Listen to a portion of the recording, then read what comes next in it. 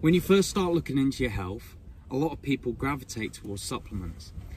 And I think it's this idea that we're kind of given from pharmaceutical industries that when you have an issue, you pop a pill.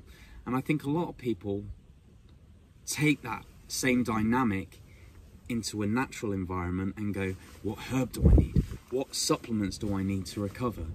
And, you know, it's all well and good, but if you haven't got the foundations right, it's not really going to do anything at all. And actually, it could be harming you.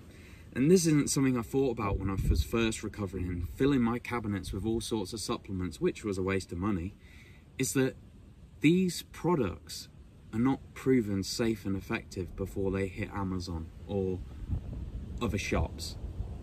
They are innocent until proven guilty. And if these supplements you're buying aren't proven to be safe with third-party testing of heavy metals and other contaminants, you could actually be hindering your body's ability to heal. So not only are you somebody that maybe potentially hasn't got the foundation of sleep and good food, you could be taking these supplements, actually adding a burden to your body that's already struggling. So if you're struggling with your health, get the foundation down first. That's what you want to be focusing on. And you can add in some supplements if you feel that it's necessary. You know, you can add a vitamin D supplement if you want, if you're not getting enough sun. It makes sense.